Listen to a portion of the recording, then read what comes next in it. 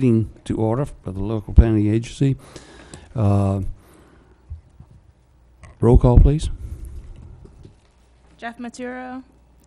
He's excused. Okay. Carolyn Gallagher. Here. Rex Sims. Here. Chairman Sam Vincent. Here. Linda Schwartz. Here. Don Colapietro. Excused. And Meg Jacobson. Excused. We do have a quorum today. You have a quorum, and I'm also going to request to be excused. I have a mediation that deals with BG Mine, so eventually you may, if we're lucky, you may see us earlier than later. Yeah. Do you have anyone sitting in for you? Sorry? Do you have anyone sitting in for No, I you? don't. I don't have. Right now, I'm in between assistant city attorneys. So what I wanted to do is. Yes, we'll call Terrell Arline, who is representing staff. And you can get him on the phone. Oh, do you have his number? There may be some legal opinions that are requested in this. I'm not sure, but there may be some Okay. explanations about the comp plan and so forth. So what I wanted to do ahead of the time, and that's fine, and we'll get Terrell on the phone. Terrell Arline is outside counsel. He's a special land use counsel. He does not represent the LPA. He represents city staff in this function, but he could explain to you the comprehensive plan and comprehensive planning, as well as the does the applicant have legal representation? Or okay. But what I did is I wanted to do kind of like a charging instruction, do a little explanation of comprehensive planning. It's probably more not for the LPA, but actually for those watching this hearing to have an understanding of what you're doing today. So unlike almost every other advisory board that the city has, the local planning agency is a legislatively mandated entity. So you're actually created by Florida statute. We appoint you, we have some statutes, ordinances on you, but you are actually a statutory entity. And your number one duty, I'm not gonna go through all of them, is preparation of the comp plan or plan amendments and make recommendations to the governing body regarding any adoption or amendment. Today before you, you have one case, and it is a private case where a citizen is requesting a comprehensive plan amendment. The applicant will make the presentation.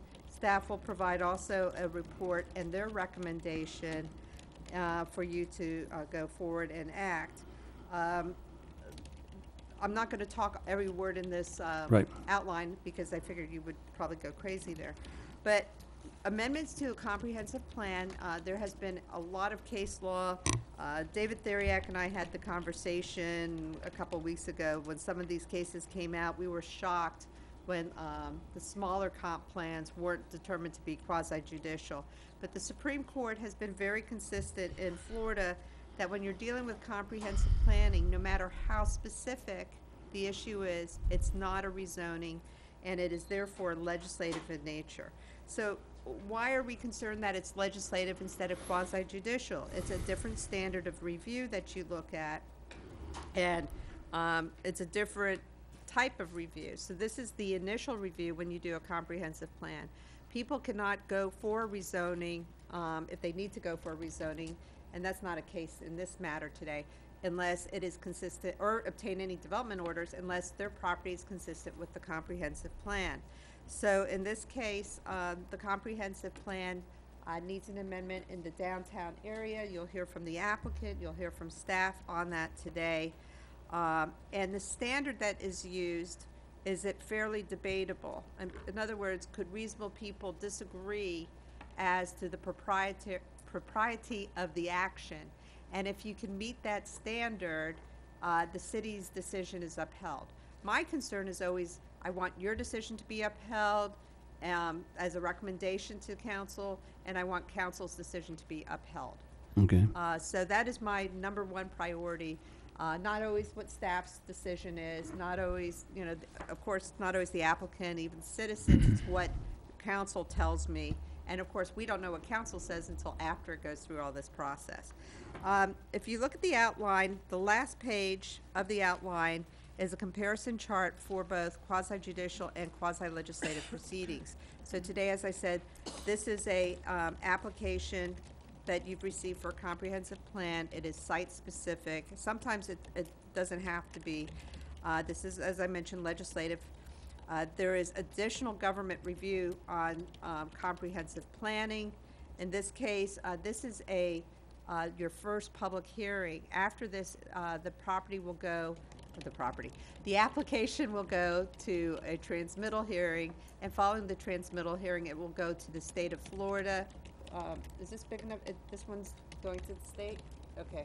Sometimes there's some exceptions here, but it does get some state review regardless of the different applications, and then they can assert jurisdiction, the state and other agencies, if they don't agree with what the action is. Maybe there's a environmental species that they wanted to protect, a soil issue. There could be all different things.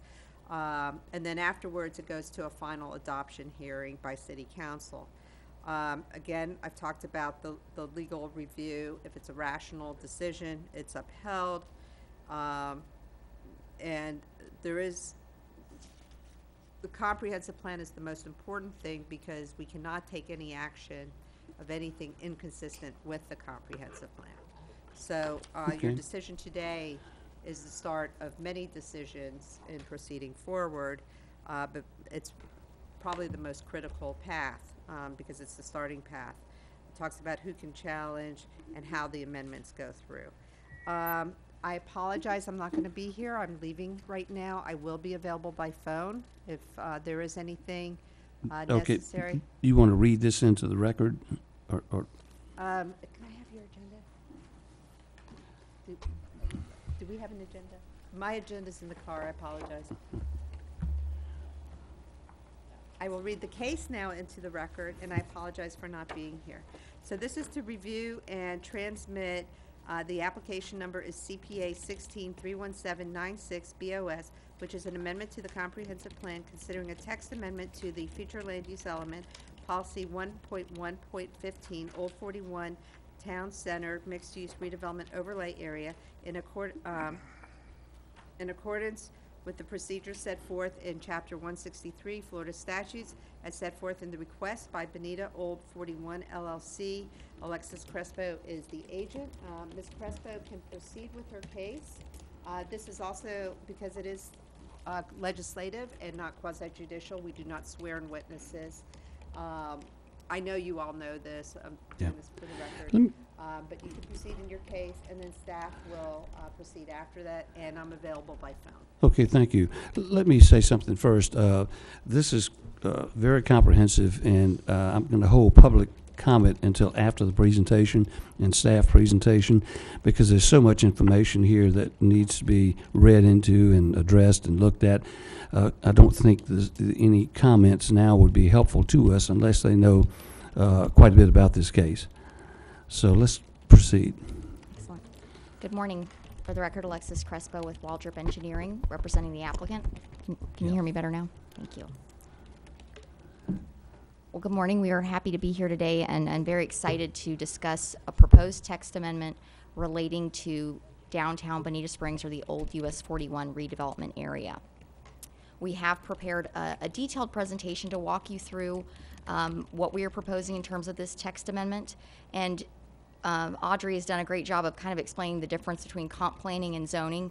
And we are kind of going off script here in that we are going to get into some of the zoning level details of the applicant's property, because we think that really helps explain why this text amendment is needed to support the vision for redevelopment in downtown Bonita Springs. So we will get into zoning level details, but again, we are here to discuss a comprehensive planning request. Joining me on the presentation team is Ryan Binkowski, also with Waldrop Engineering.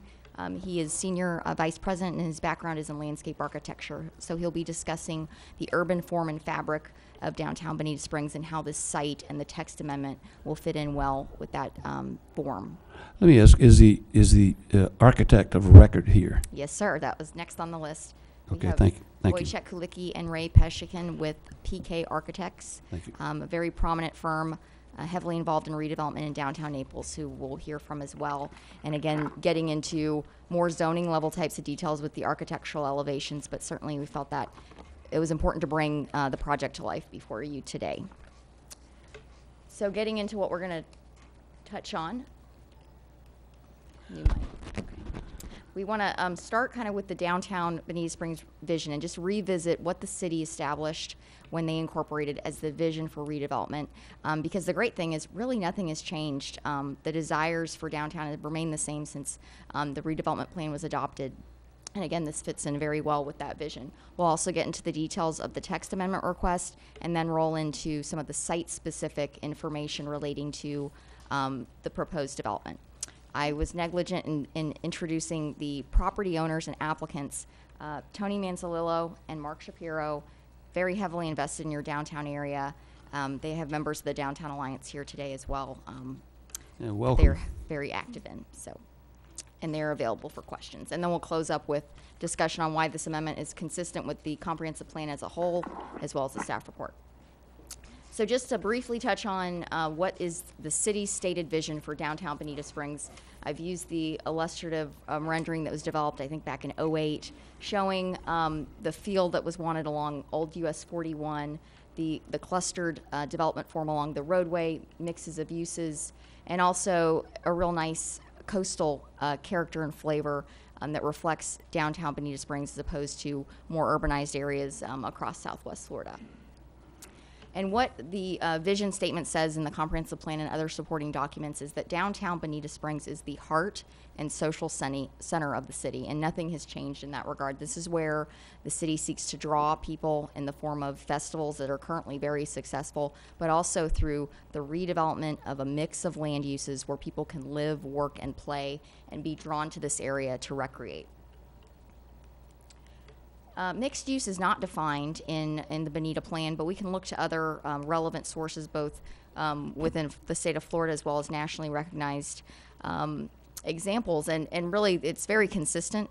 Mixed use development is where two or more compatible land uses are integrated into one project in a way where it is very well integrated, connected with the ability for pedestrians to move between the land uses very easily.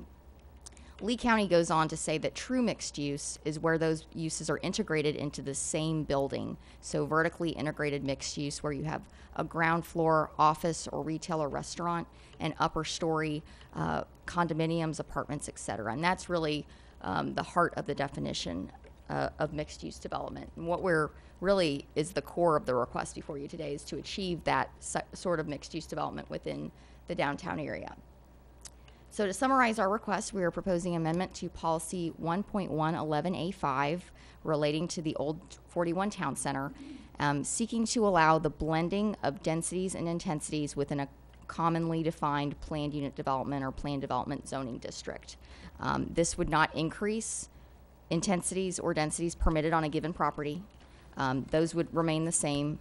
It would not allow for additional uses on the property. It would simply allow for the commercial and the residential to be integrated onto a common project. So we'll emphasize that throughout the presentation. So the text that you'll see, I'm not going to read this verbatim, it's in your package, and I'm sure you'll want to kind of go through it. I know you like to go kind of line by line to really understand what's being proposed. But again, a planned development rezoning is required to enact this policy, and it would allow for the blending of uses within a given property. This would only be applicable within the town center of your Old 41 area master plan. You have edges where you integrate into the single-family neighborhoods around downtown, and we didn't think that would be appropriate in those areas. We thought where you want your mixed use and your mixed use in one building would be along your US 41 frontages, excuse me, and along your street frontages. So we wanted to control and limit the text amendment in that way. This would allow for a unified rezoning application to be reviewed by your staff as well as your zoning board and council.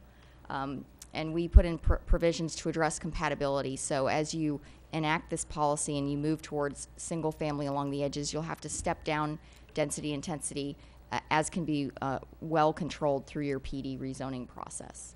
And we also put a limit on intensities not to exceed 0.5 floor area ratio outside your urban core. which is significantly lower than what is permitted within the urban core, which is 1.2 FAR. So why is this amendment needed? This is an excerpt of your current redevelopment master plan. This plan is obviously a map exhibit in your comprehensive plan. It's also enacted by policy, so there is text about this plan as well that speaks to these sub areas. And so the downtown area is divided into single family, townhome, multifamily, mixed use, commercial, and institutional. So instead of having very broad categories that allow for a mix of uses, the map is colored with these different areas that are very limiting in terms of the use permitted. And to further explain that, I'm kind of zooming in on that red boundary, which is your town center, which is where this would apply. So sub area 3A and 3B, and I'll just point those out because I know this is busy with all the colors. 3A is less than a block south of the major node of Terry Street and Old 41. So right at the key intersection of downtown and the gateway to downtown. 3A, per your current plan, only allows for a commercial building to be developed on those properties. You could not do a mixed-use building on your Old 41 frontage less than a block south of the key intersection to the community. And the applicants have done mixed-use developments across the country, primarily in the Northeast, and their vision for their properties is absolutely mixed-use buildings with the upper story residential, which we feel is very consistent with the vision. Unfortunately, the sub-areas are very restricting in their uses. The other sub-area is 4, which I'll point out, which is also directly abutting Terry Street. So we've got a sub-area abutting your arterial roadway, again, within a block of the key intersection and gateway to downtown that only allows for residential. You couldn't do any lower intensity office space or things of that nature on those 4 properties. So your mixed use is really limited to your 6B along the river, which we certainly feel is appropriate for mixed use. But this is the only place where you can have it as your plan currently sits. And just to bring it to, oh, I got little circles there. So when we look at the properties owned by the applicant, and this is not a site-specific amendment, I'll just clarify that. It applies to the lands within the town center. If they bring you a unified plan development, they could enact this policy. So it's not specifically for their property, but we would certainly be proposing it to be utilized there. So these are the 4 properties that Mark and Tony own. This is the Maria's property, the one to the west of Old 41, and mixed use is permitted. That is the one property out of 4 where they can enact their vision of a true mixed use building. Commercial only on the other property that fronts directly on US 41. Residential only on the tract that fronts on Terry Street, and then residential only as you move further west towards Lightner's Creek. And I'll just go ahead and I'll say this because I think it's helpful to kind of repeat key points.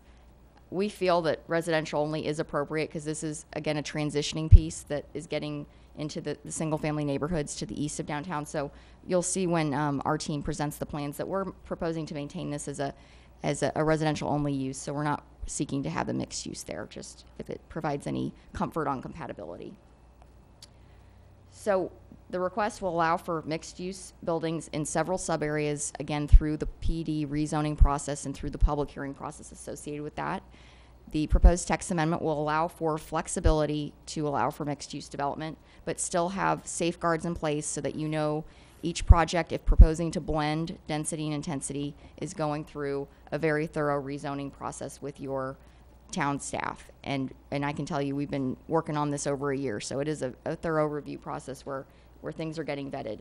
This does not require a change to your future land use map or the overlay map. It works with those sub-areas. People can comply with the sub-areas, or they can come in with the PD rezone. So it provides flexibility and another option without changing your map. It only applies to the town center, so that where this blending can occur is very controlled in terms of its location. And it's going to allow for the vision to be enacted for the true integrated mixed use in downtown.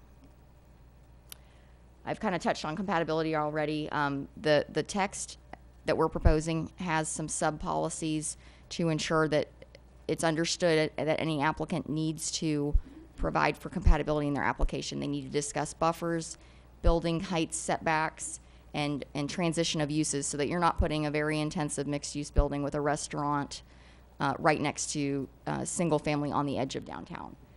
We've limited the commercial intensity to a much lower floor area ratio or intensity than the other downtown parcels when outside of that urban core, and again, provided for the process of review. So again, to touch on this point, the proposed text will not allow an applicant to go in and get more density than their property already allows for. It will not allow them to get more commercial square footage than their property allows for. It will not allow them to exceed the building heights established for downtown, which is 52 feet in height. It doesn't relax any development standards, parking standards. All that's in place and not being modified in any way through this text amendment. Infrastructure, through any comprehensive plan amendment process, text or otherwise, you've got to demonstrate that what you're proposing doesn't impact infrastructure needs. And certainly the city has been working on infrastructure in downtown for a while and investing a lot of money in infrastructure improvements. But our analysis and staff is in agreement is that because this is blending and not increasing density or intensity, there really is no impact on infrastructure. Certainly mixed-use development has the ability to reduce impacts on infrastructure because people are walking more, using the roads less, and it can be a much more sustainable type of development pattern. So we've provided that data and analysis. We've provided letters of availability demonstrating that this text amendment complies with that requirement. And with that introduction of the meat of the amendment, we're going to step into the site specifics of what this text amendment will allow from an urban form and architectural standpoint, unless you have any questions. Are we ready for questions? If you want to ask Alexis, Well, yes. just a quick question. Yes, sir.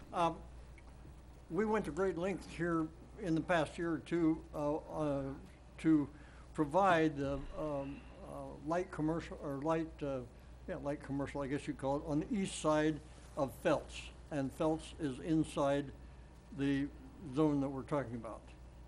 So if someone wanted to, but there was no provision for anything like this, multi-story.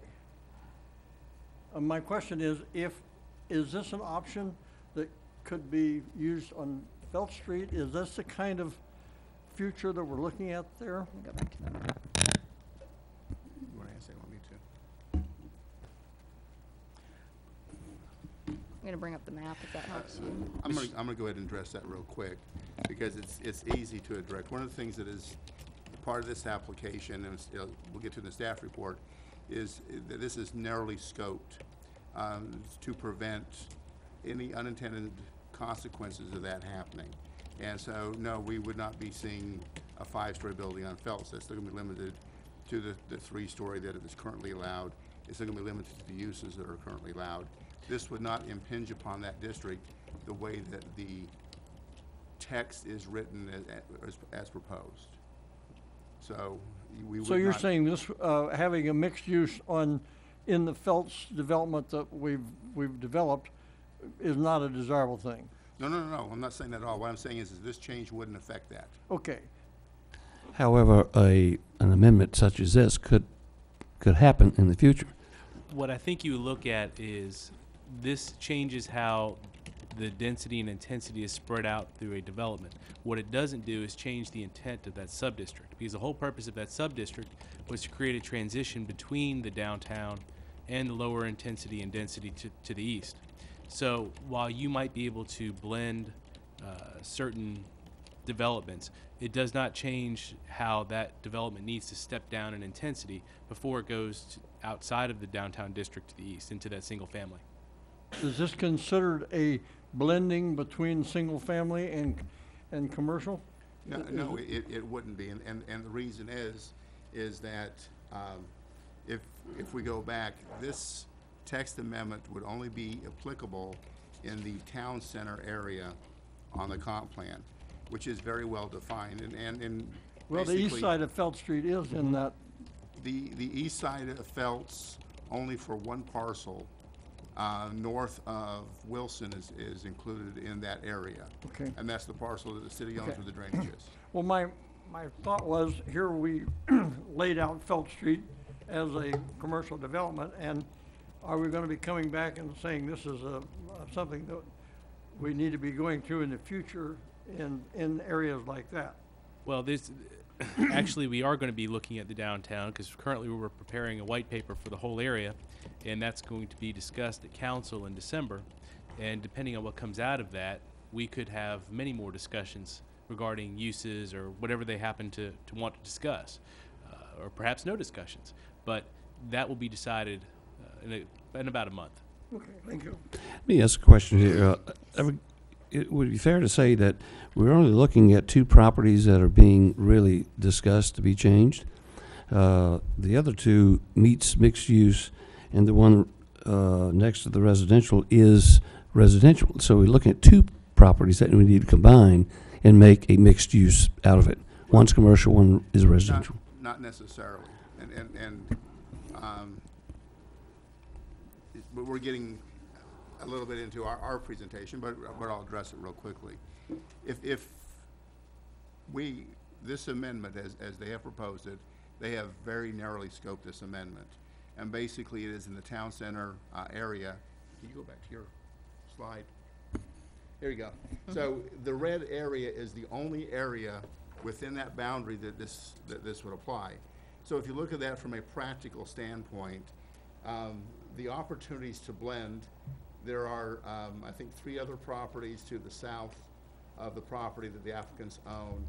You have the Wonder Gardens property, you have the Bamboo Village and property, and the city parks. And so I think there's one other parcel back there that someone owns by the park where the across from Bamboo.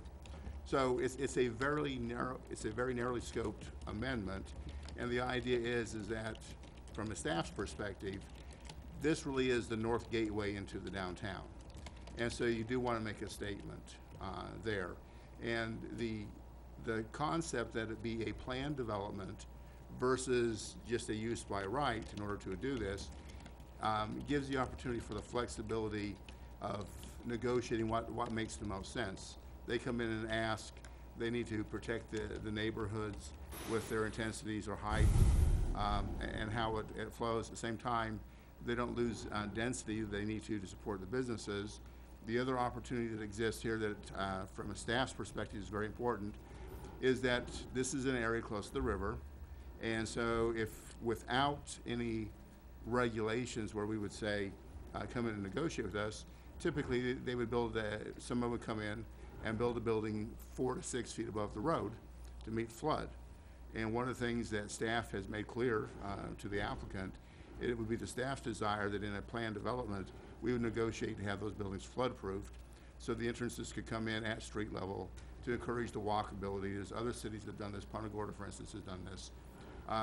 To encourage that same walkability, plus it lowers the intensity and the impact on the community.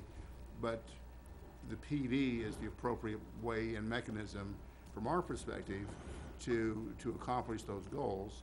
And so this leads them to the path if they're acquiring property to the PD so that they can more adequately address all of the needs, both of the community and their needs, in a comprehensive way. I agree with what you're saying, but my question really was focused on the real issue here. One is zoned commercial, doesn't allow mixed use. One is zoned residential, doesn't allow mixed use. So what we're doing is passing an amendment here that says we want to combine these 2, which is not presently allowed. Correct. Okay. I just want to be sure that everyone understands what the real issue is. It's not the other 2 pieces of property. It's a little more simple than that. Thank you very much, Jay.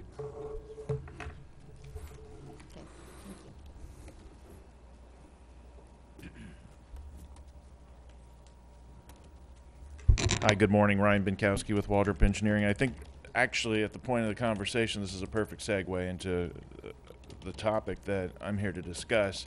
In preparing for this and the rezoning, we kept coming up with similar questions that you're asking there, Sam. And while Jay jumped quickly into the related policy behind that question at a level of detail, respective of the project before you, we also took some time to stand back and look at actually how this fits into the town fabric, both existing and then ultimately with the redevelopment plan and the Bonita Springs vision, what ultimately it could be and what it's desired to be right now by seated council. So some of that is interpretation, no doubt, and some of what I'm going to talk about is certainly a vision. It's not intended to represent what we're proposing in terms of any changes to density or intensity.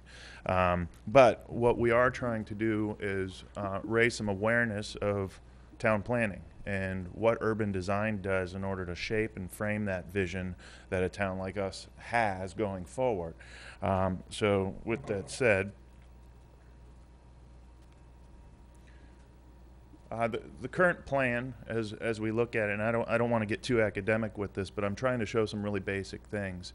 I really want to address the form of what Old 41 is today versus what our amendment allows the project to go forward to be, and ultimately how that is respectful of where the vision of Bonita Springs is going. We can draw some corollaries along the way. So on the left you see your town plan, and we wanted to show a scale image of what the figure ground is. That means what is the building footprints of Bonita Springs in this area, and how does that look in terms of just a sheer understanding of the density and intensity of actual buildings along these corridors. We have a lot of intensity thought of and conceived in this plan.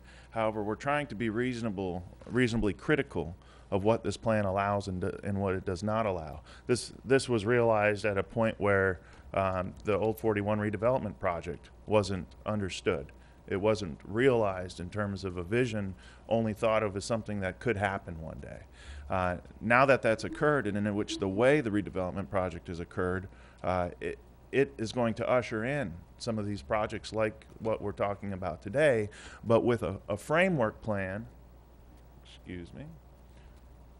with a framework plan that does not exactly allow what the vision is hoping for.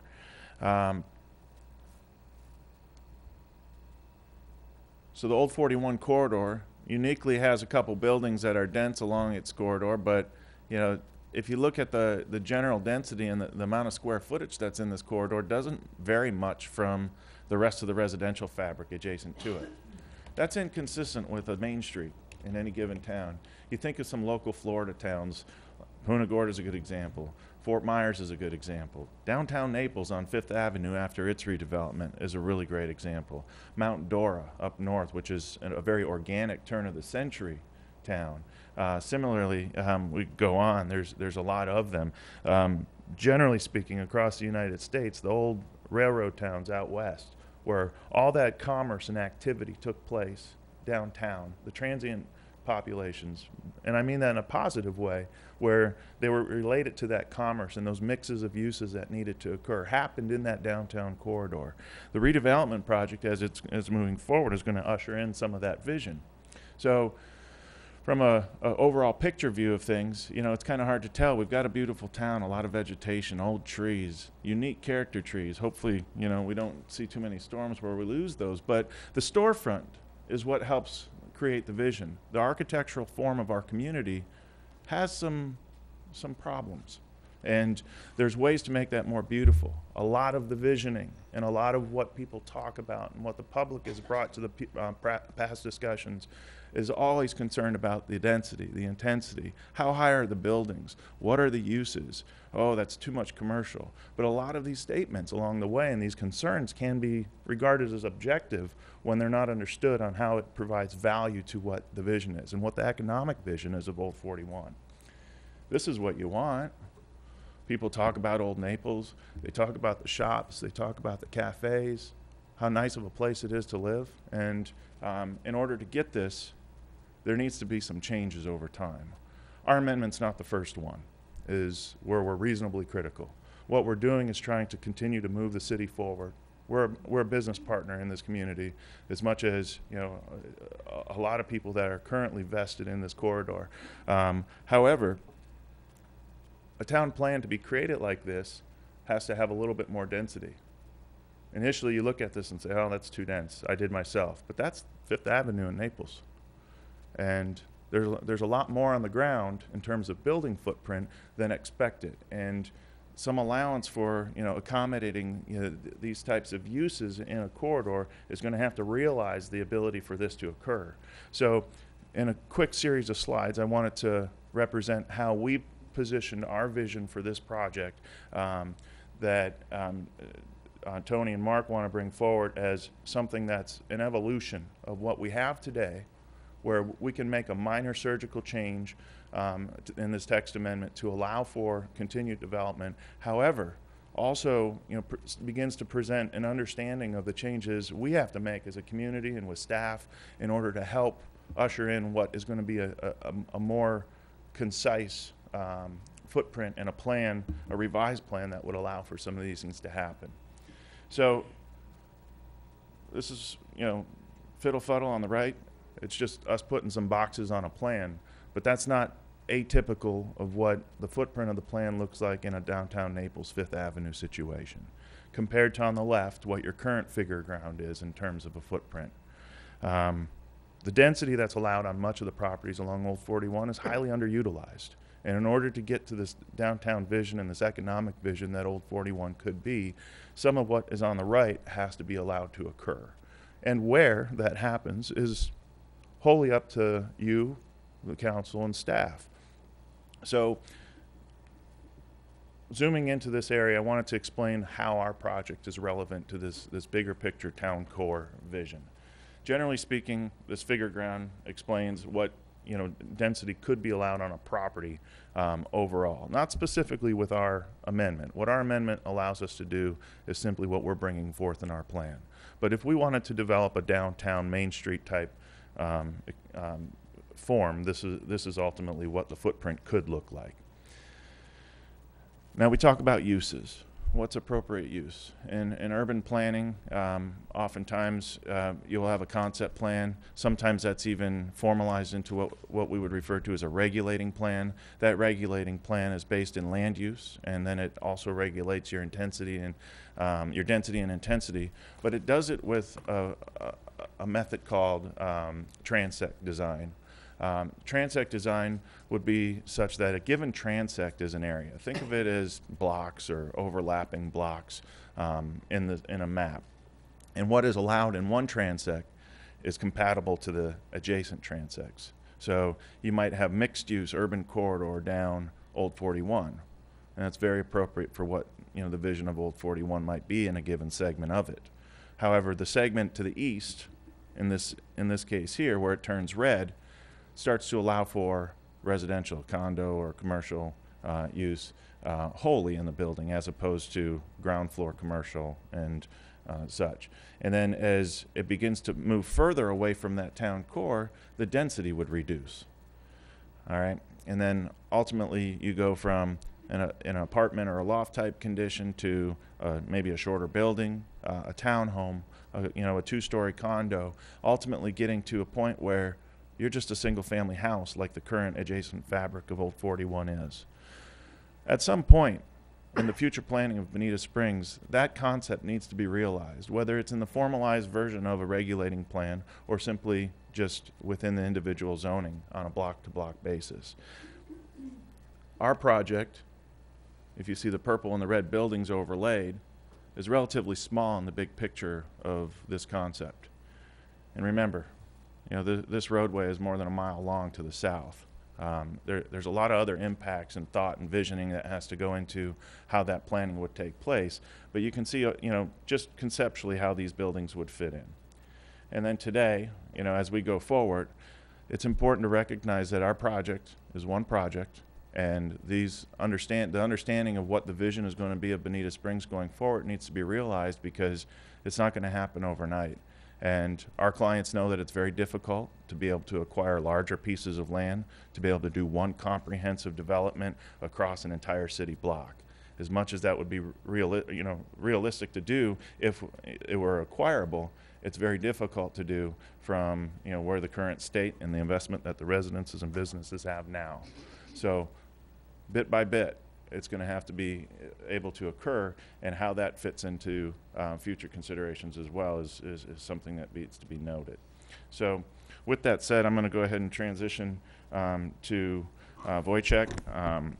He's going to give a presentation for you all regarding what the actual specifics of our project look like, so you understand, on the street level, what things, are in terms of tangible look. I'd like to say that was a very nice presentation. Thanks. You drill down to elements that really make a difference, and you explained it very well. Thank you. Thanks.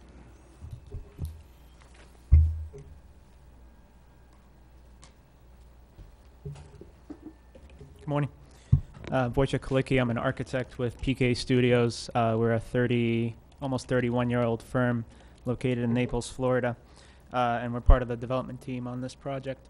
What you see up on the screen is the project overview. We'll hit some of these points during my presentation, so I'm going to go ahead and skip through this here. I included this image because this is really what brought me down to Naples 12 years ago when I first visited, and one of the main reasons that I live here. The feeling that you get walking down Fifth Avenue, and the activity that's there, and the feeling of safety and of community is really strong. And I think what Ryan was getting to is that's something that Bonita Springs could definitely benefit from, and the way that we move forward and develop Old 41 is important. Some of the things that make Fifth Avenue in particular successful: the scale of the buildings, the activity along the street, the putting the parking behind buildings instead of in front of buildings, incorporating things like outdoor dining really bring the street alive. These are 3 different projects that our firm actually did on Fifth Avenue, and while the styles are all different, they all contribute to the fabric of that street and really make the street successful. This is an overview of our site, just to give you a sense of scale of what we're proposing. We'll come back to this a little bit later, but I really want to start in the details of what it is that our project is after.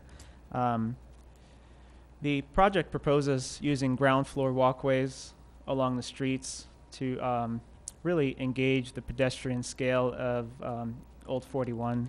We've got some outside seating for potential restaurants that could be on the ground floor, and we want to make sure that the ground floor is at street level and that it is a commercial use, either retail, office, or restaurant, to really engage what we're really trying to do is engage pedestrians, is to make sure that the pedestrian feels comfortable walking along US 41. We're using landscaping to soften the scale of the buildings and really provide a buffer between the roadway and the sidewalks along the road.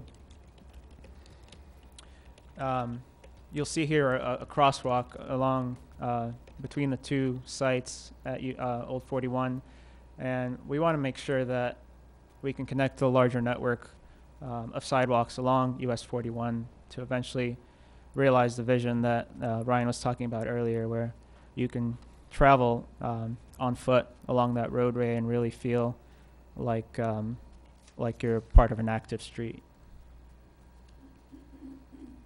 One of the things that was really successful on Fifth Avenue in Naples was interconnecting buildings through buildings. So you would have a connection from the front of the building to the back of the building where there was more activity or parking or parks or things of that nature. So you could actually not only utilize the Fifth Avenue corridor, but also adjacent streets and adjacent spaces. And that corridor becomes an area of activity, both within it and then behind it. We are also really taking a deliberate approach to the design of the street corridor. You'll see that the first floor is out at the street level, but then the second floor and third floor step back. That allows for that pedestrian scale along the street, but then also opens up the street corridor a little bit so you don't feel like you're walking or driving through a tunnel necessarily. That really helps to design the street fabric. Some of you might recognize this. This is Imperial Landing. This is a rendering that our firm did for the winning proposal for that about a decade ago. And you'll see some of those same elements there. Ground floor walkways, really engaging the riverfront. You've got parking that's either hidden under structures or behind structures, and a really strong connection to the pedestrian network as it travels through the site. Just a couple more examples of the vision. I think Ryan touched on this, so I won't dwell too much on it. But that's really the feeling that we're after, is a cozy, safe, engaging downtown area. And what you end up with is a streetscape that looks somewhat like this.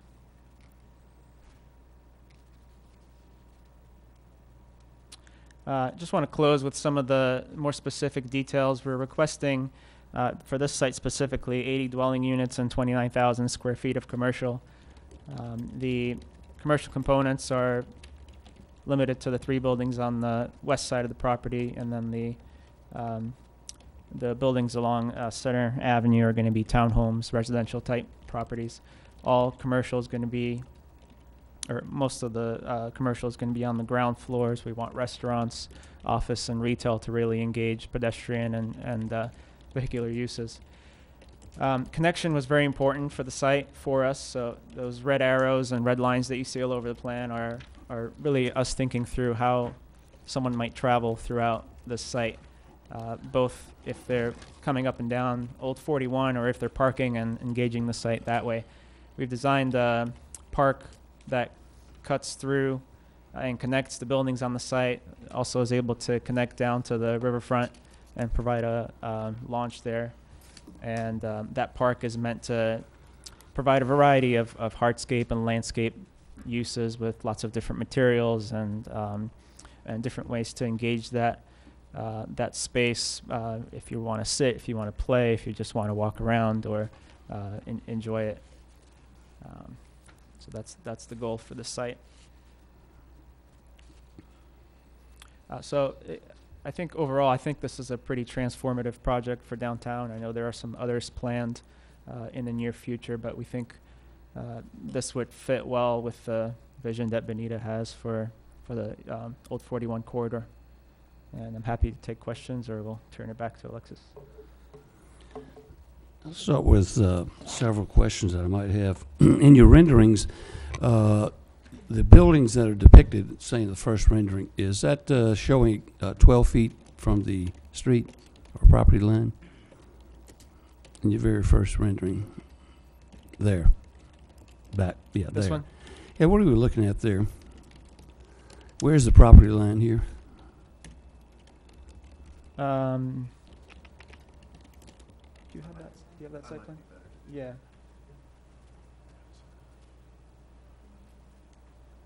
So in this instance here, generally the property line is at this location. Right Okay. here. It's currently where the redevelopment project ends the sidewalk in this location. It's within about 1.5 feet of that Okay. sidewalk. The reason I asked that question is because it looks like there's a lot of area there, and I want to be sure that the building is where it should be. The next question has to do with, and you can go to your plan view for that, is connectivity.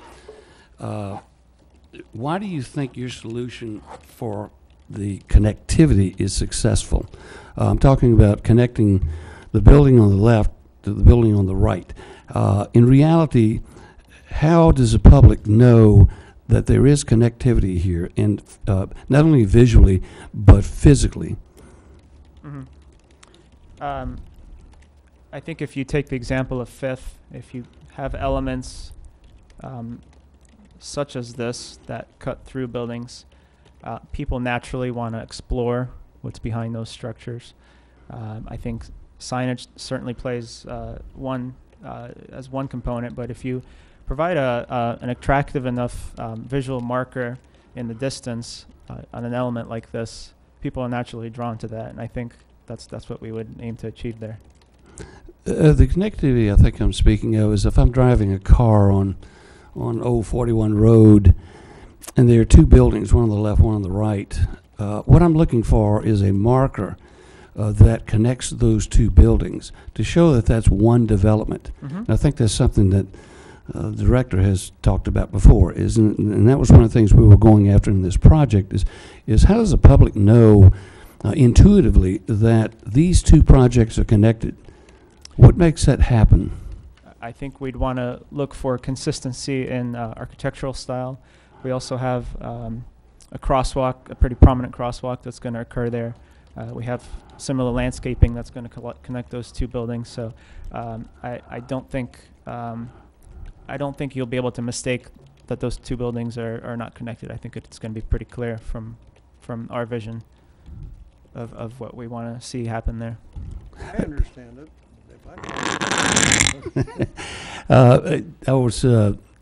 This is an important point because when it's built, you don't know until you build it is what will happen. And so what I've tried to do is overemphasize that fact. And that's what I think you want to look at is how do you overemphasize that with landscaping, pergolas, things like that say that there's a connection here. Because I think the owner does want the people to know that this is not one building. This is many buildings, and that's the impressive part of this project. It's large thinking, and I think that Tony realizes that, and I know he's looking for that sort of thing. The last question I guess we'll have to do is Mr. Vincent, may I interrupt just one Yeah. one brief moment, because I think it's important also to add that with regard to the form that we're talking about, certainly, beyond the accoutrements, right, of the site, and a fountain would be a great focal point. A pergola or arbors to help lead and guide a pathway Right. is one thing. But one thing that will begin to evolve as the city of Bonita Springs continues to redevelop is a formulation of a new parking habit in the downtown. And that's not something that is necessarily visualized at this point from a general pedestrian or a vehicular traveler through these spaces.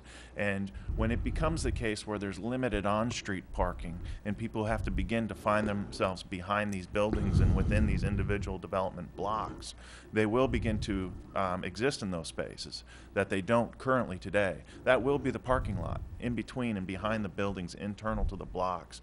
And a lot of the cases is going to be people recognize those developments individually because they have to park in them to walk out and experience the street itself. So I think that if you know what I'm talking about, is that what I'm looking for is a celebration of the threshold. That's kind of what I'm really driving at. The other question has to do with the many examples of Naples that you've shown. I've been in the city for a long time now. There are a lot of people here that reject that idea that Naples is a panacea of architecture and the urban environment, or what I say, European model.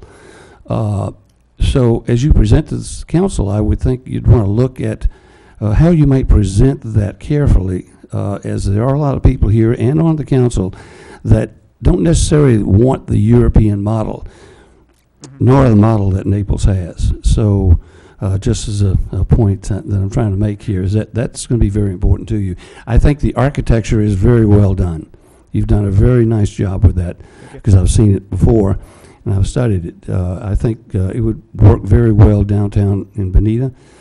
And I think more conversation about how this really serves as a catalyst, and drilling down as you did. How do you drill down to the personalities and the feelings that people have about their city and why this particular model? Because this is only one example of many alternative solutions that you could have. And so when someone asks about those alternatives, you need to be able to express why this is the best alternative. I have just a question out of curiosity. Have you thought about using any kind of pervious materials for parking lots and sidewalks and all of that kind of stuff? Yes, we have. We're looking at a variety of materials for those back areas. A lot of the parking is going to be on the ground, but there is going to be also some surface parking. And depending on which way we end up going forward with water management and so forth, we certainly look at that. Rex, you have anything? I have a question for Jay. Does very nice presentation, and it's beautiful. Thank you. You and I have discussed this before, and I'm not clear yet. But we have a section here that's revised Exhibit 4, and it's on the zoning, and it applies to this particular project exclusively, as I understand it. And the first page of it is the affordable housing density bonus, and the 6 rules on how you get that, which I think we have discussed in the past. And a couple of the things in B are not as well described as they should be. You can get a density bonus. Now, this doesn't just apply to this, but this applies to anything in the overlay district. So Correct. you can get a bonus density for unique design solutions. That's based on somebody's interpretation. And I'm quite sure that half a dozen of us here could have different interpretations. I don't know how that's applied. Okay. The second thing is the contribution of the cost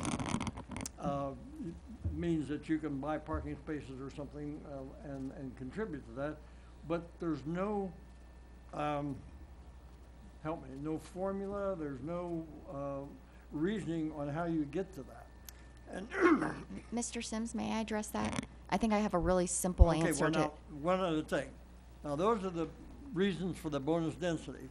So then when we go to We the aren't next- seeking bonus density. We are utilizing the standard density to achieve the units we go within to the the next project. page. Okay. And we've had this discussion before.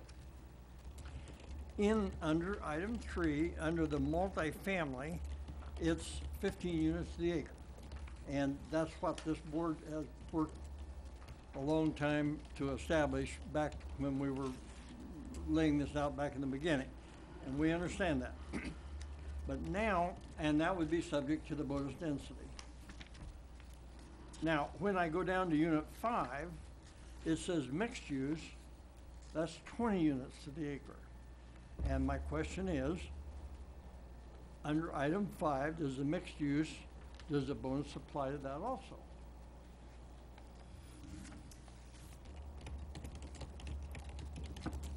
Give me a second, because the answer, I know is yes, so I gotta find the right section for you. It's, well, it's not page, it says page 1, page 3, so. Find it. But it's of the revised exhibit 4A IV Here we go. A5. Or B.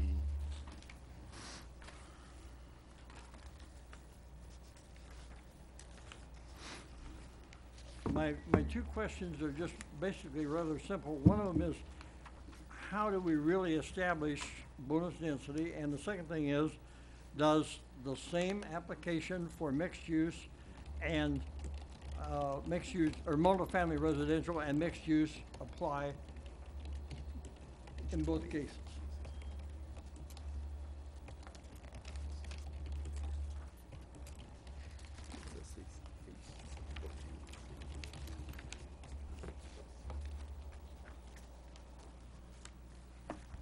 Okay. So we'll have a brief conversation, but that's something that already exists. It's not part of this application, but we'll talk about it real quick so that everybody can understand and Well, we feel want to know how you get to comfortable it. there. That's So- the important thing. You can get bonus density a variety of ways, okay? And basically, there's 3 ways that you get bonus density in the downtown. One way is that you can provide affordable housing or make a contribution in lieu of for the affordable housing. The second way is that you can convert floor area ratio into commercial mixed use into additional density under a formula, and it's not overly complicated, but basically at least 65% of all of your intensity for that commercial area has to come from commercial. So you just can't take a commercial site and turn it into a whole bunch of apartments. Because part of the idea of the downtown is you need commercial, but at the same point in time, you need feet on the ground to support the commercial. And if you want to walk a community, it's pretty well established that there's a certain distance, and it varies from community to community, that people are willing to walk.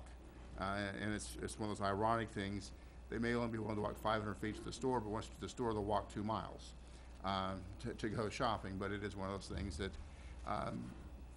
there is that method, and there's the bicycling, and there's all these different opportunities. And so we look at that, and do you want a higher density to support these shops? And the answer is yes.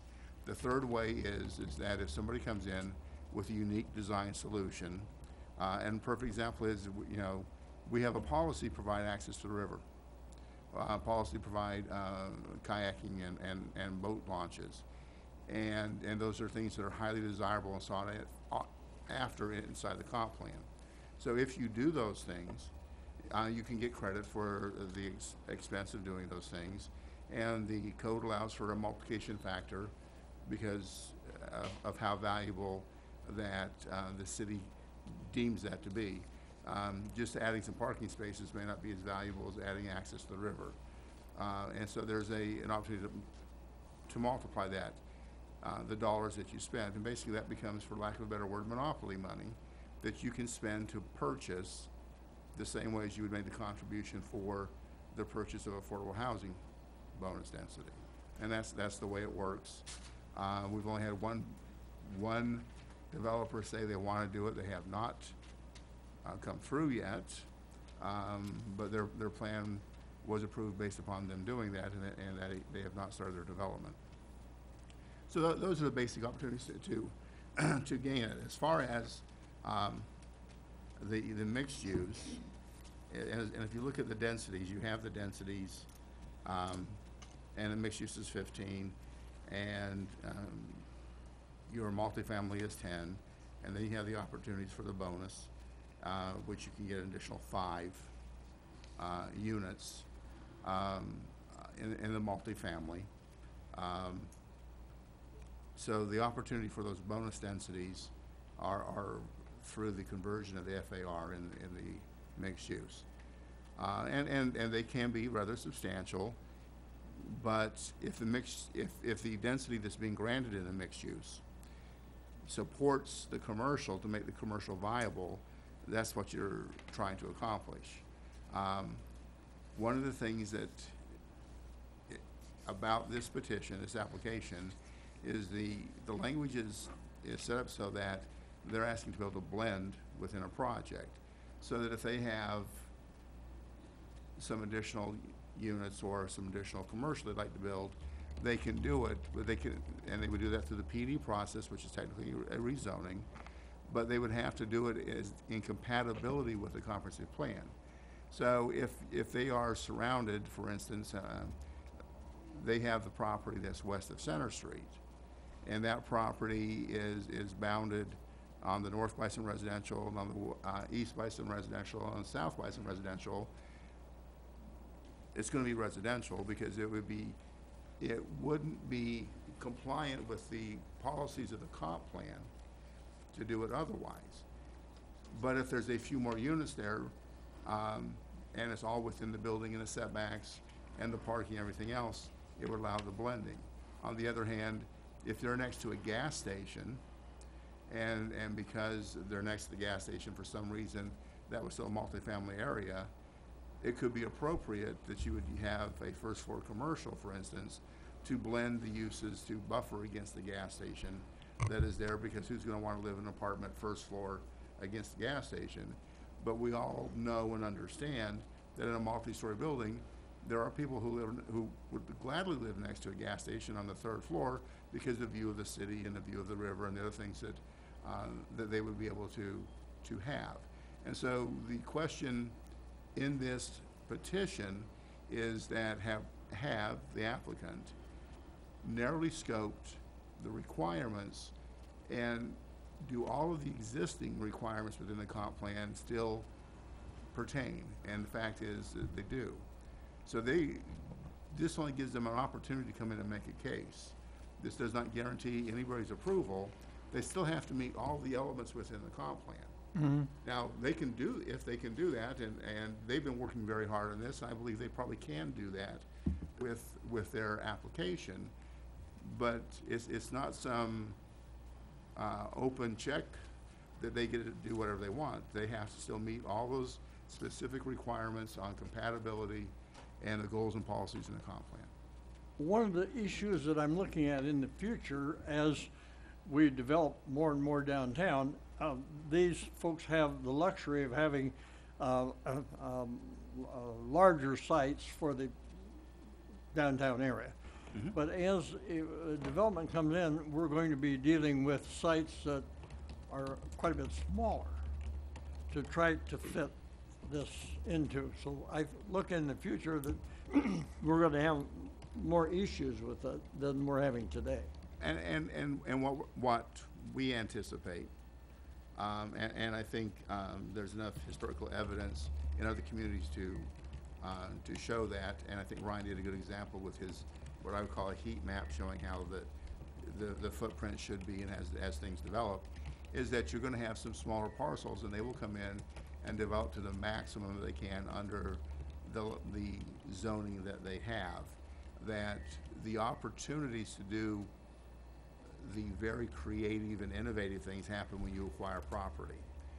And so one of the questions from a land planning perspective always is, how do you encourage somebody to go through the time, effort to assemble property together? And it's difficult because everybody has a different idea of what their property's worth and what should be built there and what they want to see. And so to assemble property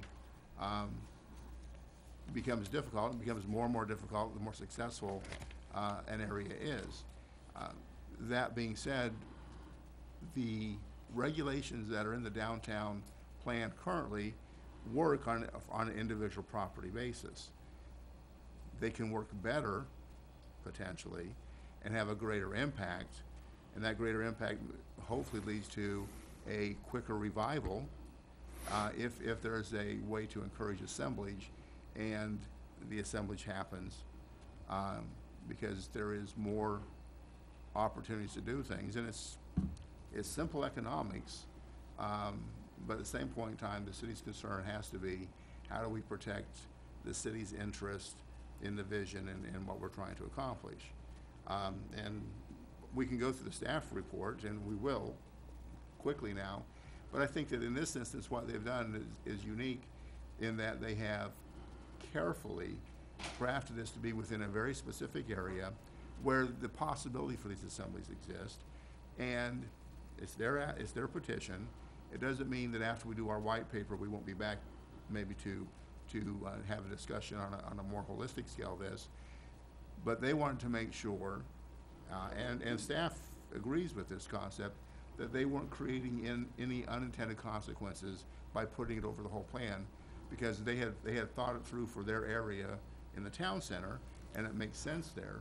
Whether it makes sense core-wide and everything else, we haven't examined that. We are doing that white paper, and we will be looking at such things.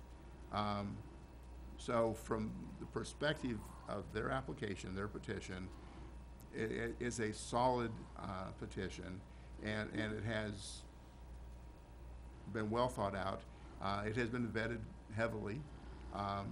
Obviously, no secret, their interest is to make sure that once this is approved, and assuming that it is, that they'll be able to come in and get something close to, if not what they plan. So, I mean, there's no secret there, and that's the reason they're showing you, they're putting all the cards on the table for you. But the bottom line is that, does this make sense? From a staff perspective, yes. Are there any unintended consequences? Being so narrowly scoped, we don't think so.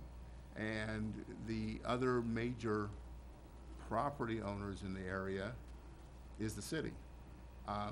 Could this benefit the city if and when such time as they decide to redevelop the bamboo area and everything else, yeah, it probably could.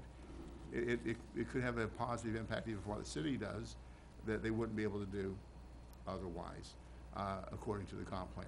So it has been vetted that way, it's been looked at, and there's where it is. They don't want any controversy, and they made it very clear they're not asking for the bonus density for the unique or the bonus density for affordable. They have their own vision of how they want to accomplish this, and there's where we are. Thank you. Let me ask John. Yeah, I really like this project. It's a very good project. There's some things in here I need cleared up, though. There was a study done by RMPK Group, and he prepared an 041 corridor redevelopment master plan, town center concept plan.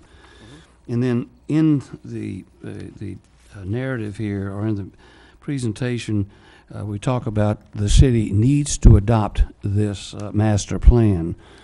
And then we talk about this white paper that's being presented. And I guess my question would be, are all those things linked, and how are they linked? And should we wait for the white paper to see if there's any disagreements with getting this amendment passed? I'll take the second question first.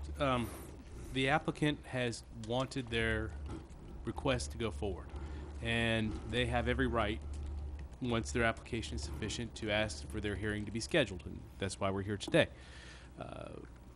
I don't necessarily have any issues with us debating and making recommendations upon this, knowing there are decisions to make in the future. Going back to the RMPK plan, Old 41 has been reviewed for a very long time by some very smart people, and all of them have had very interesting things to say. To date, we have not been able to see a lot of concrete evidence on the private side of the redevelopment, but I think that we are getting to the point where that ship is turning. So adopting rules, taking a look at how we're going to handle Old 41 in the future is something that's necessary, because all of these ideas, all of these thoughts, all of these plans that have been presented, and some have been adopted, some haven't been over the years, need to be what I'll call smoothed out. And it's not that any of the goals of those plans or any of those plans have been bad. They've all been very good. But what you've seen is, as time has evolved and our regulations have been adopted, certain things apply in certain areas and certain things don't apply. And I make that general statement because one of those items is why we're here today. How do you handle assemblage of property that goes over one district? Can you design your site to take advantage of both the intensity and density that's afforded to you over your entire property? So that question, among other questions, is going to be something that this council is at least going to be asked. They may decide that what they have today is the perfect solution and they don't want any changes. They could decide the exact opposite and they want to go back and take a look at almost everything. But as far as what's being presented to you in this hearing, I don't have any reservations about you debating and making recommendations on it, because this is what we have today. If the council decides they want different rules tomorrow, then those will be the rules that we work underneath then.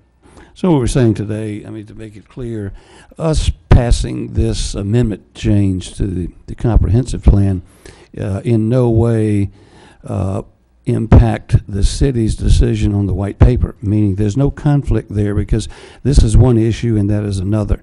If they change their idea about the zoning and land planning for the city in the white paper, the approval of this amendment has more to do with the mixed-use development, which might be applicable in the white paper and what they decide and what we decide. I mean, when we approve the amendment that says that we like the mixed-use idea for this property and others, it's saying that we like the concept of mixed use, and we see the city being developed on that basis in some cases.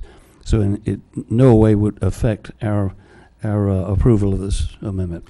No, sir. In fact, if there's one good thing about the timing of this request, is that it does give us the opportunity to bring downtown back to the front of the minds of council before the white paper is discussed. Okay, good. Thank you. I don't know much about the white paper, just this discussion this morning. So what is the white paper supposed to cover Downtown. in general? A little bit more specific. I think what we're going to try to cover is a little bit of the history so that we have some perspective on where we are today and All right. what are the current development standards, what are the current uses, what are the current issues, what is the state of the city's investment and improvements downtown, and some thoughts on how we take that history and those investments and move those forward. Okay, so a lot of that is already in our package. There is a significant amount of Probably that. Now there's going to Not be in the detail you have. it's a little more focused on this north side Okay. or north end of downtown, and the white paper will be more comprehensive. But yes, you see a lot of the analysis and a lot of the questions that will be asked then are at least coming to the forefront with this request. Okay. Staff wants to make the presentation.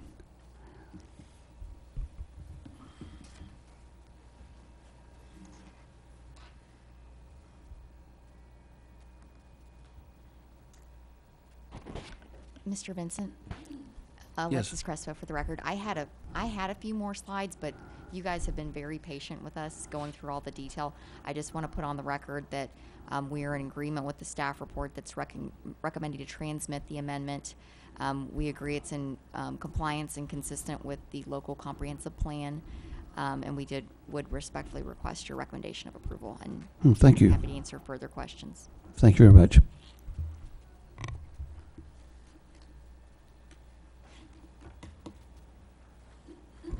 Just for the record, it's Jay speaking with Community Development. I'm going to go really quick through this because I think we've covered Sorry about that, Jay. the vast majority of it.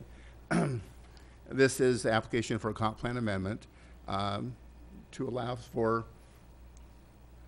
some blending of uses in the downtown.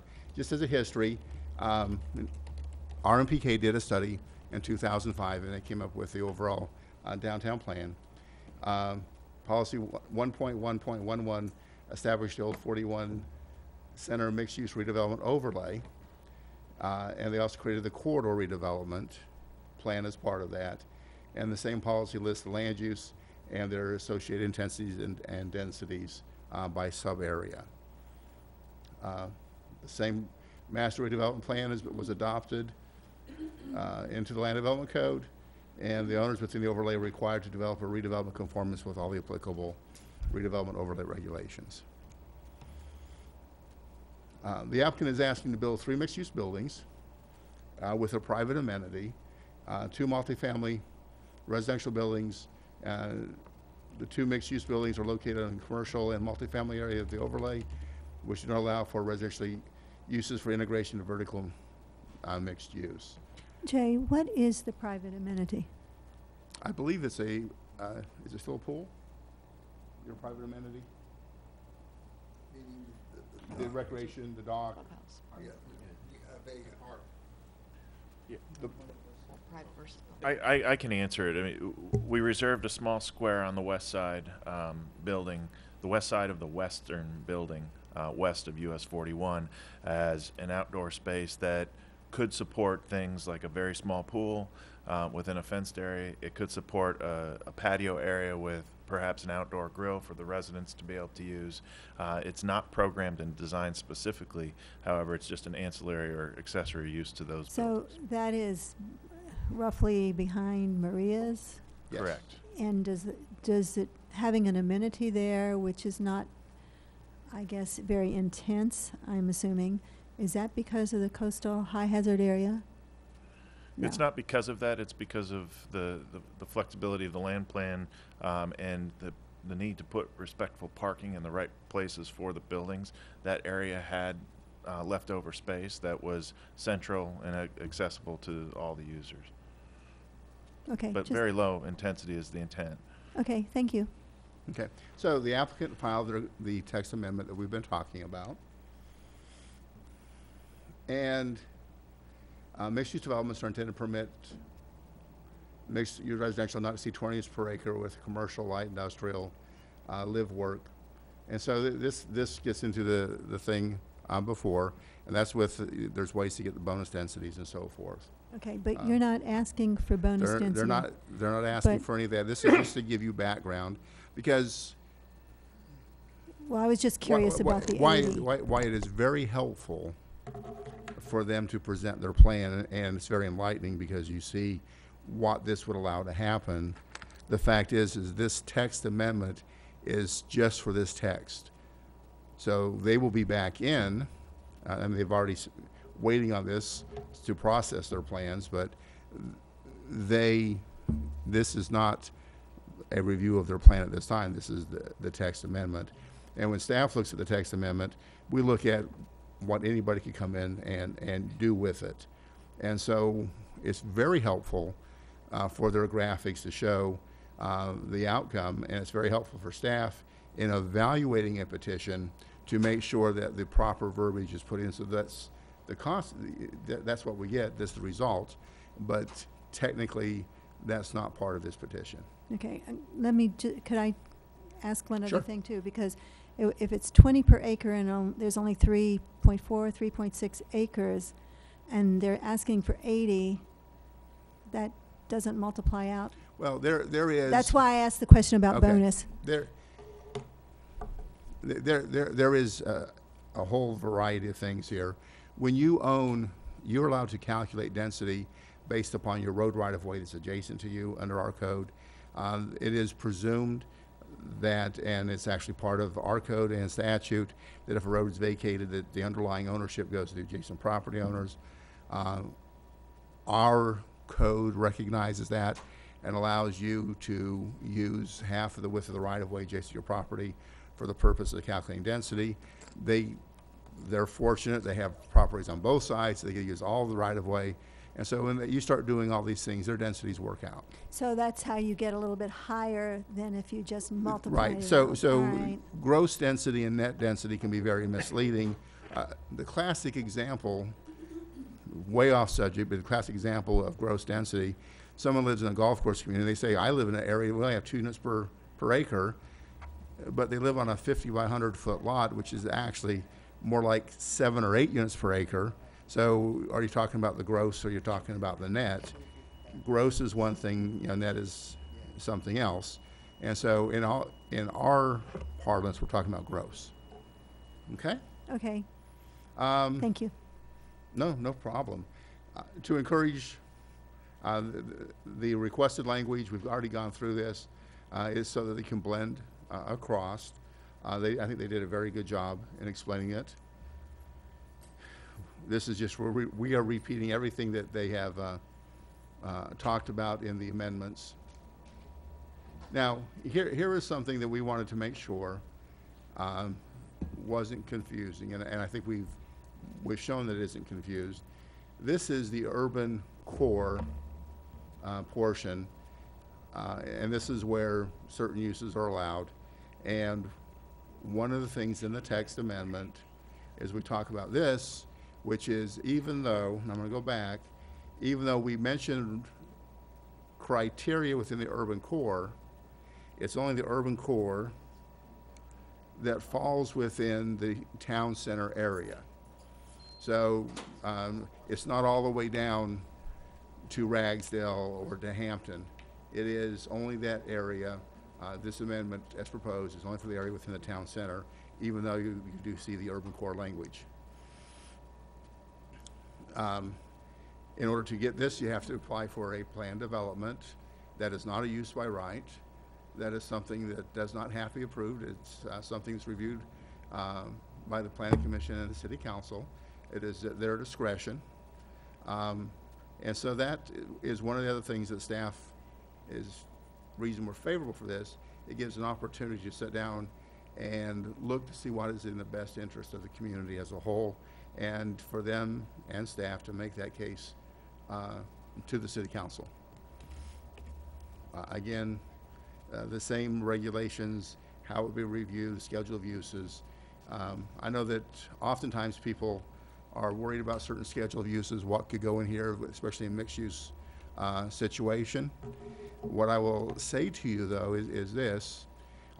If they're selling these units, they're going to have condominium documents, and if they do a plan development, we will require the property platted. When that happens, myself as the city surveyor and the city attorney look at the property owner association documents. We look at the condominium documents to ensure that things are properly done. And so that's just another level of review to let everybody know. And it's important, I think, as people become used to the idea of mixed use, that there is a level of review that they're not going to, all of a sudden there's not going to be a bar on the third floor, something's not going to get snuck in, that there's actually a procedure, and that the proper things are done. Their site plan, as they have proposed, and this is I think a reasonable example of what can happen. They show on the site plan, and you have here, this is where Maria's is, their amenity, parking in the rear, mixed-use building.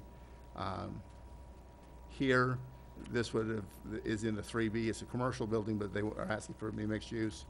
Here, you have the Speedway gas station here, and for whatever reason, on the RMP plan, this was to be multifamily residential, and this over here multifamily residential. This gives them the opportunity to take and say, you know what, from a planning perspective, and this is why it's important to understand that they have to meet the requirements within the comp plan, that over here where you're surrounded by residential, this will be residential, and they need to justify how that interacts with that area.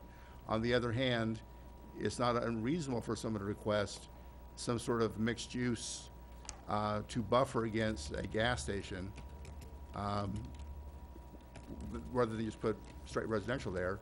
On the other hand, you don't want all commercial here because you do have the residential over here. So again, it's one of those things, are they meeting the intent of the comp plan, and are they applying the appropriate policies? This is just an example of the types of things you would see. We've listed what's allowed in the mixed-use district as by right typically.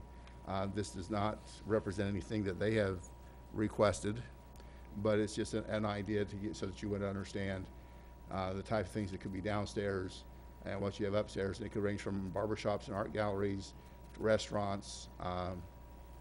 It is that.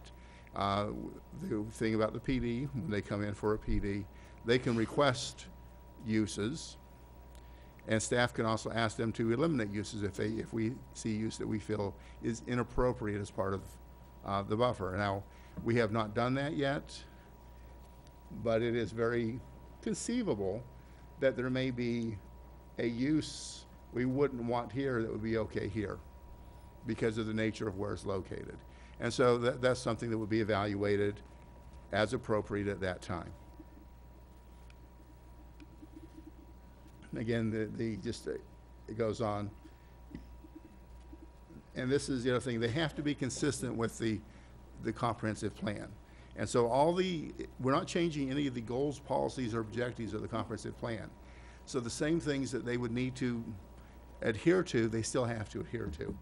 This is just allowing them an opportunity to say, we've acquired some property, and because of that, there's a better plan. And because of that, it can be a better plan because they have frontage, and maybe they go a little deeper in the commercial or put the residential over here a little bit better, but they still have to meet all the requirements of the comprehensive plan. Could I ask one question too about that? I hope I can make my question clear. So now, let's say you have a mixed-use building, maybe the upper floors are residential and the bottom commercial, and you've got something like, for instance, a dry cleaners that wants to move in there at a later date. And the people, that probably might not be a good use, and it's allowed because it was on your list. So would something like that then go to the city council or your staff for determination if that kind of thing is allowed?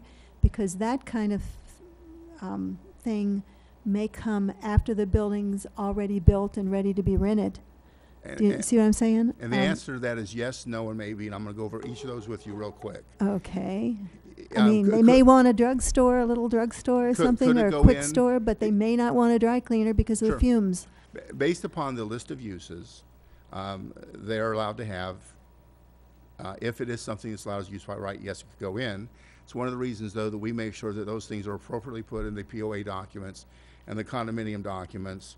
And trust me, they would do that even if we weren't making them, because they don't want to get sued from the people that sold condos to. So you're saying you would take the uses that are already approved for that area, and then you would select the ones specifically for these Within the buildings PD. and allow them to be there, but not the other ones. Is that what you're saying? Within the PD, they would come in and they would say, we'd like to see these uses. And they might say every use allowed in 6A. And if the staff felt that a use was inappropriate, we would say so and say, no, we're not gonna recommend that, we would recommend this. Ultimately, the city council makes that decision. If the use is allowed, the use is allowed. And so, if a toy shop is allowed and a barber is allowed, and there's only one space, and the toy shop goes in business, then they can rent it to a barber, because that's something that's allowed. So that's a yes, they can change uses. If it's specifically not allowed, no, they can't put it in there. But when you're saying not maybe- allowed, I mean, both of those The- uses or whatever could be allowed in the whole commercial area, and would have been allowed on this property. But I think now, maybe we're a because little of bit the ahead of residences up above, it would no longer be appropriate. Well- And you're saying the city council or the staff would make that decision, it would be written in the documents before. Right.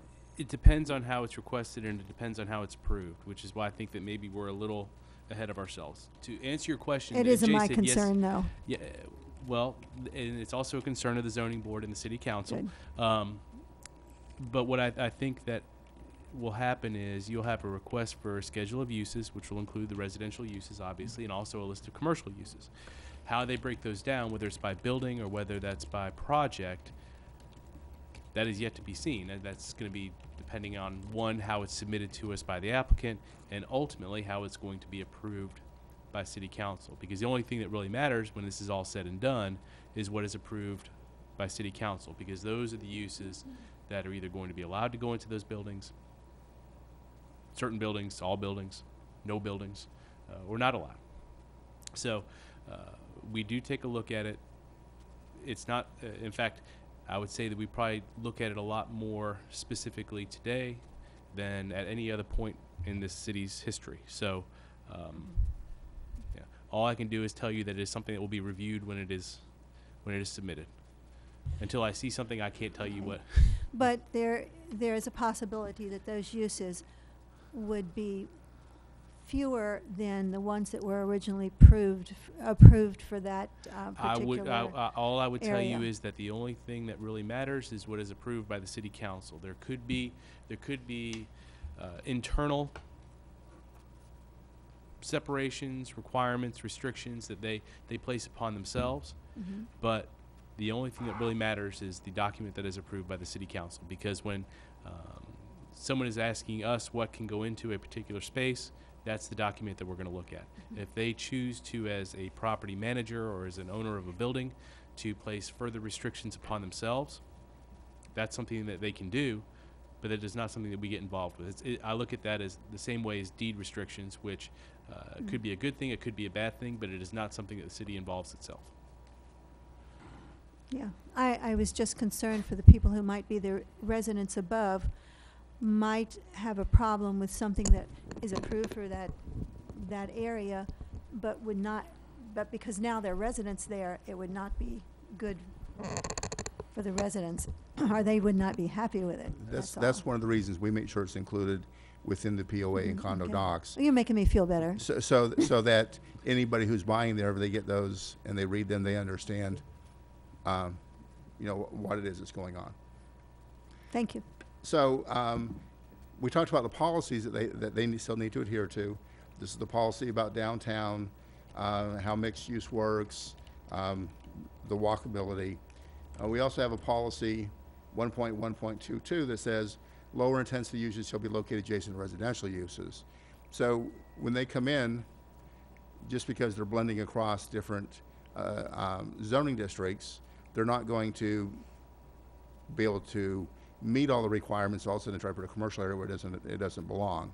So they still have to meet all of these regulations, and everything. They got to meet the level of service standards. So everything that we talk about that the comp plan requires, LEC plans, they're not getting a break from any of that. It's just that they're getting the opportunity to benefit from the assemblage of property and in a way that should benefit the city. They're not requesting an increase of what they could have otherwise. Our recommendation is to transfer this to the state for their review. And then, of course, we've had questions, but if we have any more questions, we'll go from there. I have none. I just want to be clear, these are units for purchase rather than for rent?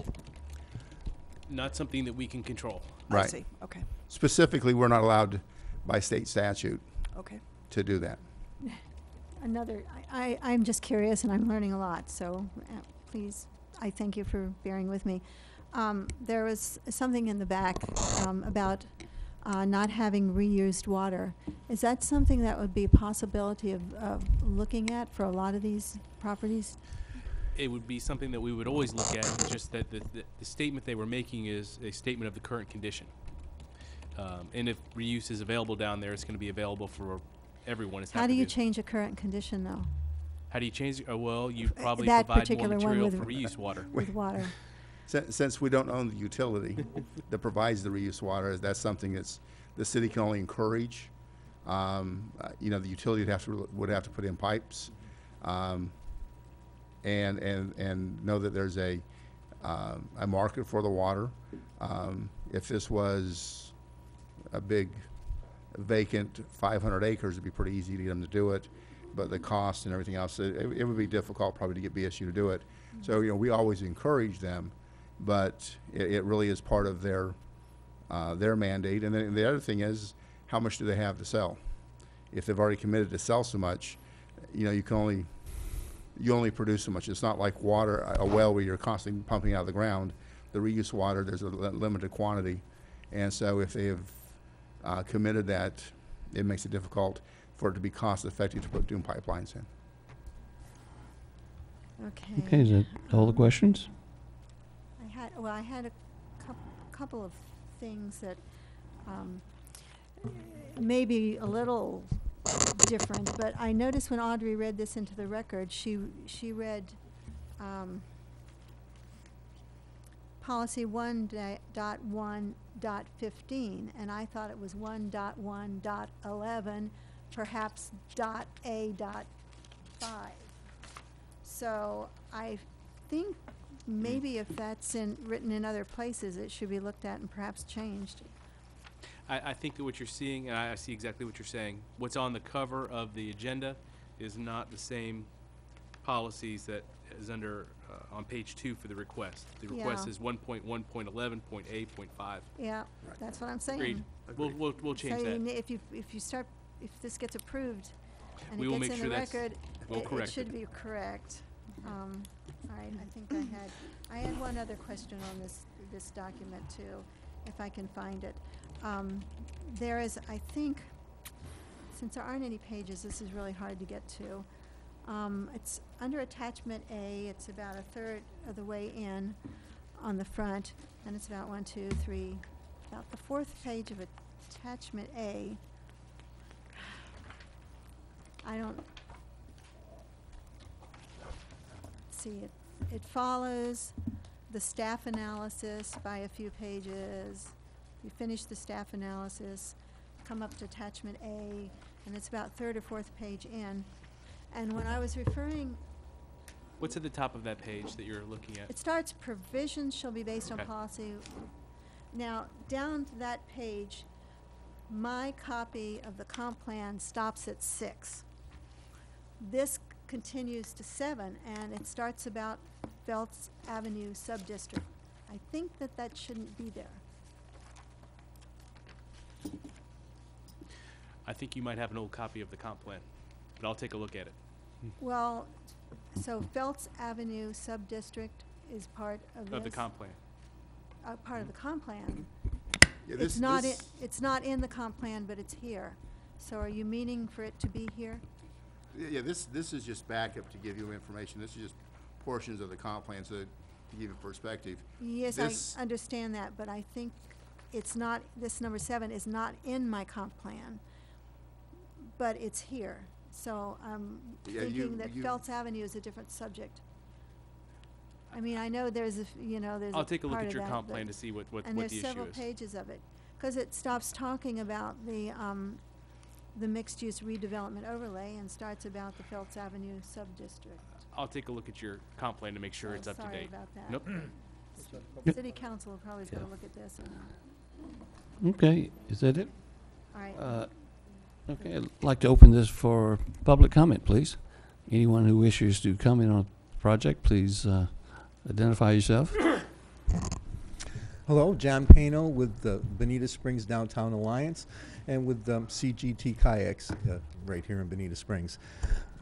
Just a couple of things I'd like to mention. First off, the Alliance has gone to the council and made several recommendations about a unified or comprehensive plan for downtown, including zoning and directional signs and things like that.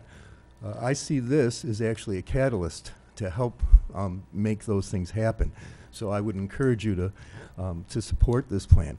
Secondly, the designs fit very much with our downtown, and doing local walks, history walks through downtown, I'm excited to see this kind of development happen. Representing the businesses and people downtown, we're all excited to see this development come in, and we're excited to see you folks and the developer working so hard to make this happen when it would be probably easier to develop in land that's not scarred or that hasn't been touched. So on all these points, we support this development. On a personal note, being a kayak person, I know that they're planning to put in a kayak launcher, what I like to call a motorless marina, so that people would have access, the public would have access to the Imperial River and the beautiful scenes and things along the river that we have. So for all these points and many more, I'm sure we support this, and we would like to see this project proceed. Excellent comments, John. Thank you. Any other comments? Hi, good morning. My name's Tom Runyon, and I'm with Bonita Development Company, and we support this Mhm. project. We think it's a very high-quality project, well thought out, as was explained today, and we're excited to see it come to fruition. We think it's the type of high-quality project that downtown specifically and the city of Bonita desires, and we're very excited to see it come about. Thank you. Thank you. Good morning, Kathy. Good morning. I don't usually come, Kathy McGrath for the record, I usually don't come to these meetings, but I'm excited about this project, and I just want to tell you why. It goes way back. Bob and I bought our first property in Bonita in 1967, and they were small rental units on Illinois Street, Oak Creek, and then we built a few more. But in 1979, we built Nelson Plaza, and nobody knew the McGraths, so we were friends, and we named it Nelson Plaza, and we became members of the Old 41 Business Association, which is kind of like what they've done with the Downtown Alliance. And it included like Al Greenwood, Ben Sr., Wanda Sweeten, who was then manager of the Bamboo Mobile Home Park, Tina Shuklett-Bull, the Lyles family, and a gentleman named Al Roseman who worked for Grady Minor. Rex, were you part of that? I don't want to leave anyone out. But, you know, this was in the 70s and or late 70s, early 80s, and we tried our best. Riverside Park was just grass and dirt. But we did work hard, and we put electricity there and a fencing there, and the Lyles would plant the little Christmas tree, and Bob and I one time had cocoa with the extension cord across the Florida Fidelity. It was kind of the beginning of holiday in the park. But I've always been interested and wanted to see more done. And let's face it, Bonita didn't start moving until we incorporated. We were always the tail that wagged the dog. And then when they did some beautiful things. Look what they did with Riverside Park. And then I was so pleased when the previous council voted with this redevelopment. And I love the concept. I love the mixed use. A little town I grew up in, Egg Harbor, New Jersey, we had that, you know, downstairs, it didn't look like this, but downstairs commercial, upstairs living. But, and remember too, we go back a little bit, remember when the community redevelopment, they tried, each little group tried, but we got nowhere until we incorporated. And of course, there's a lot of legal things to go. I know Jay and John described it very, very well. All I'm saying is I'm so excited. I've been so excited about downtown Bonita, and I really want to see this happen. I don't have any financial gain. In fact, I only met Mr. Tony recently when I saw this project. So I just wanted you to know that I think it's great. Go for it. Thank you, Kathy. I am Susie Sager, and I am an owner of Heaven Morning. Sent Flowers and For Heaven Shakes Ice Cream. By the way, pumpkin ice cream is in now, so yeah. Wanting to just piggyback with everybody else, this was a great presentation. I've seen a little bit of it before, but this is very, very comprehensive of what's going on. This is the phase 2 of what we want to do for downtown. Phase 1's pretty well done. The downtown's beautiful again. We've got our roundabouts in. We've got people trafficking coming in saying, geez, things look great. We're so excited, but what's next? You know, there's nothing new, there's nothing, we're all the same vendors, same thing going on. This type of a project is exactly what we need to start to move forward. So I'm ready with a golden shovel and a big old red bow for Tony. We're gonna let's move forward on it. This is exactly what we need. The mixed use is just perfect for what our vision is for phase 2. So I'm highly in favor of it also. Thank you very much. Thank you. Thank you. One more thing I forgot. Okay. Sorry about that. But let's face it, too, the library's going to come. I think the Yes. county commissioners just approved that. We've always said, let's make this a destination, not a thoroughfare that you just, you know, if you want to do that, take US Yeah, you're 41. right. And it's really, really coming to be that. Thanks. Thank you. One more comment. I would like to congratulate Mark and Tony for bringing this project to Bonita. It's a very nice project. I think your design team did a wonderful job, and it'll be a nice fit for Bonita. So, thank you. Thank you very much. Any further comment? Ready for more? Well, ready for a motion. I'm prepared to make a motion that we approve this amendment as presented to the amendment to the comp plan. Do I Is get a that s- what you want to have? It, Yeah. Recommend that the city council transmit this amendment to the state. yes. Yes. So a second? Yeah, I'll second that. Yeah, As- okay. As corrected by the director. Okay, we'll take a vote, please. Caroline Gallagher, Aye. Rex Sims, Aye. Chairman Vincent. Chairman Vincent. Oh, aye. You. I couldn't hear, I couldn't hear you. Linda Schwartz. Aye. Motion passed. Thank you. Could Thank I- all who attended. Could I just say something too? Sure. Okay.